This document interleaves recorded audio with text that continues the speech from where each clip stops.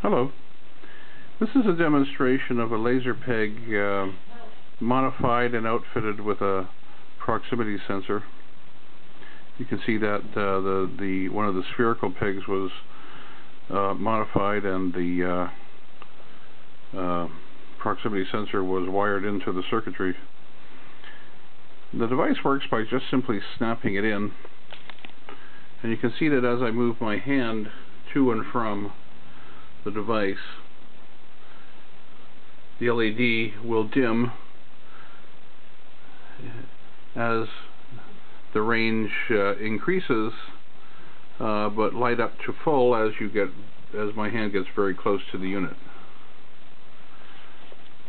I can also demonstrate that if I move this peg over here, for example,